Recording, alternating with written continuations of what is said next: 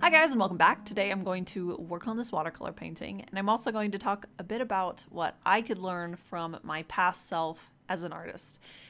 So there are so many things that I could teach my past self, things that I've improved on, I've learned through hard work and struggles and just plain practice and time spent drawing. But at the beginning of this year, I guess still right now, where I'm making all of these goals and plans for 2020, and I want to really push myself beyond where I've settled the past few years. And while I was making those goals and thinking about it, of course, I started thinking back about where I was at in years past and even more years past as an artist, how much I've learned and grown. And I think that that's really very helpful as an artist to be able to take a step back and remember how far you really have gone. But as I was doing that, I started realizing there are things that I used to do so much better when I was younger, and those things have faded away. So I would really like to be able to recommit to some of those positive attributes that I used to have and bring that back into my work in a way that I think will be really exciting and positive. But yeah, hopefully these things are some things that maybe you recognize in yourself and you can learn from my mistakes and figure out how to make sure that things that you really value currently in the way that you work remains there. But I do want to give a really quick little announcement. The painting that I'm working on today is actually going to be the Patreon exclusive postcard for the month of January. So the only way to get this as a print is to make sure that you sign up by the end of the month for a $10 tier or up for international or in the US, and this will come to you in the mail. I'm really excited about this one, actually. I loved how it turned out, so I'm excited to send it off to my patrons. But yeah, let's jump in and talk about the things that I would like to learn from my past artist self.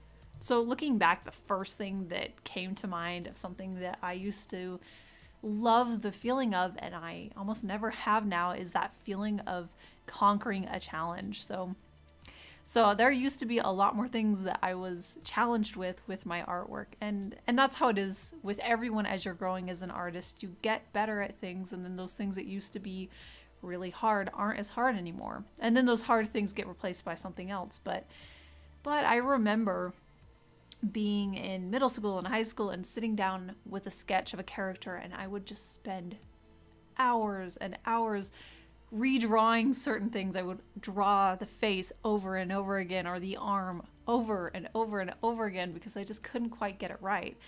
And I remember, I'm sure there were times where I was frustrated, but I remember that I didn't have this like negative attachment to working that way, that it felt more like I was just going to keep working at it till I figured it out, and then when I finally cracked it and I got it to look right, I was just so euphoric with that experience. I felt so much more connected with the piece because I had spent so much time working through that and finally getting it right, and it was so exciting, and I loved that feeling.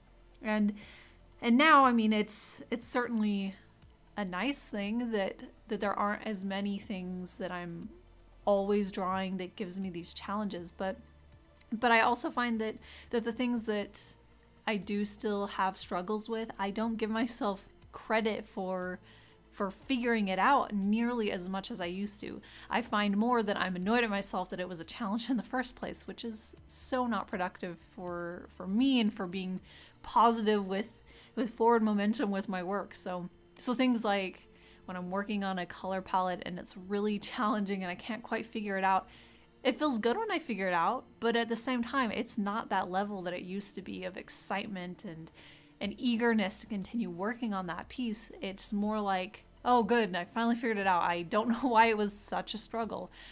I want to turn that around. I want to be able to really just give myself credit when something was hard and I figured it out. It doesn't even have to be a huge struggle either. I think there's a lot of things that are things that take a little bit more effort than it usually does. If it's like a weird hand position or anything like that, or a new technique that I hadn't quite figured out and then I unlocked something, I really would like to be able to give myself a moment of being able to give myself credit and be excited about that and feel re-engaged with that piece and feel like I really have a connection with it.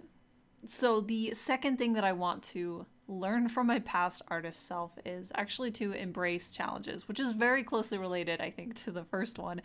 I used to just totally expect challenges to be part of the process because it was hard to make things work right for a really long time. And now I find that it's not that I'm avoiding things or that I'm shying away from challenges, but I think that it's more the things that are challenging. I have to actually think about pushing myself there. The things that I tend to just naturally like to draw and paint, it's definitely falling within a set of skills that I feel mostly comfortable with. But I want to push past that. I want to actually look for things that will be hard for me to figure out, and it will be frustrating and it will be a struggle. There are so many things that I want to focus on and get better at, but they're things that are just a little bit more fine-tuned, I think. So if I'm not paying attention and I'm not actively striving for those challenges, then I'm not going to reach those points like I used to all the time with my pieces, where I would constantly run into challenges. And because I was running into those challenges, I was growing and I was improving. And I think that in a lot of ways that's something that's really restricting my growth now. And I have been trying a lot more lately to take stock of what things do I actually want in my work and how can I bridge that gap? How can I figure that out? So there have been a lot of challenges that I've tried to include in the way that I'm working, but there's a lot more that I want. I want the challenge of figuring out a much more technical way of approaching shadows and how light plays on the surfaces of things. I really simplify that kind of thing down a lot. I don't want to do that anymore. I want to push myself and really challenge myself to figure out how to do this thing that's really, really above my head and really challenging. So yes, that is certainly something that I think I was a lot braver with when I was younger. I was just ready to go into something that I knew I wasn't going to be good at because I didn't feel like I was really that good at most things, I think. So it helped to be able to just give me that confidence to just not care as much, I guess, of giving myself that challenge. And now I think that I am just falling back into my safe zone a lot. There's been a lot of things that I actually am pretty proud of myself for figuring out and pushing past and getting better at, but there's so many more that I really want to be able to conquer. And I think the third and final thing that I really, this is the biggest one for me, I think, want to learn from my past self is I just want to be able to start dreaming more like I used to.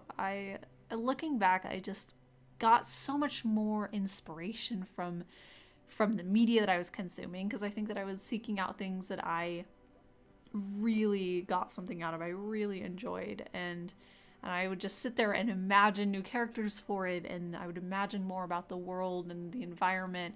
Video games in particular were always, and still are, a huge inspiration for me. But yeah, I just remember sitting there and getting lost in my own thoughts and imagination so much more than I do now. I spent so much time just dreaming up these characters and the adventures they'd go on, and then I would draw those characters, and it was so immersive and exciting. And when I was creating art, it felt like I was exploring something that was already in my head, and I just wanted to see it in this visual way. And I just don't work like that anymore, and I miss that so much. I truly feel like that was the driving force for me wanting to be an artist and for me to create artwork.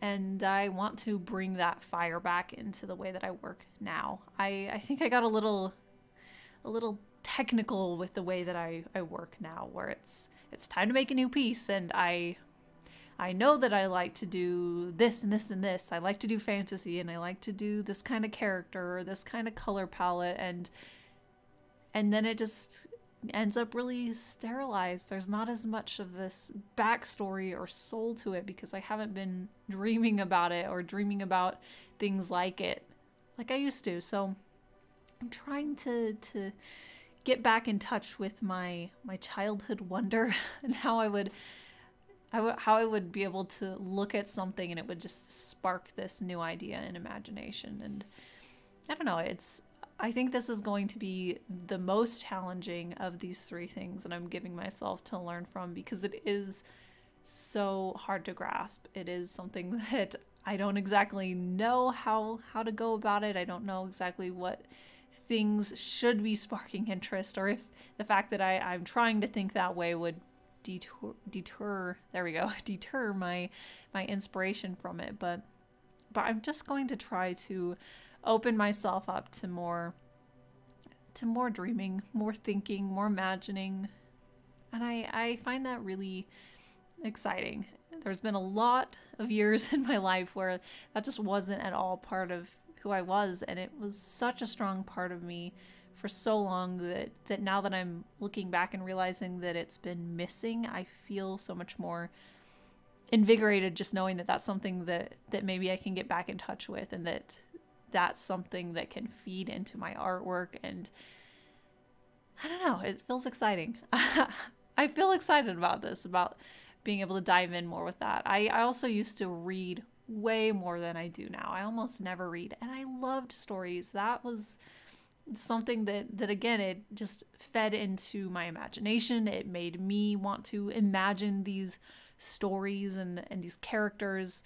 And I think that's a big part of why I don't really think that way anymore, because I'm not inputting that kind of inspiration, that kind of story-based inspiration into my brain. So maybe I need to give myself a goal this year to read a certain amount of books, or at least to just start reading. I think that would be a big help, putting me right onto the right path. And if you like a print of this piece, make sure that you sign up for one of the $10 tiers or up over on my Patreon. That way I get to mail it to you at the end of this month. I'm really excited about this postcard, actually. I'm really happy with how it turned out. But yes, that will be the only way to get a print of her, so act fast if you'd like it. And I do have the original painting up at my shop as well. And of course, the link to my Patreon is down in the link, so down in the description, so you can follow that link to my Patreon and sign up. But that's about it for today. So thank you guys so much for watching. I will be back next week with another art video.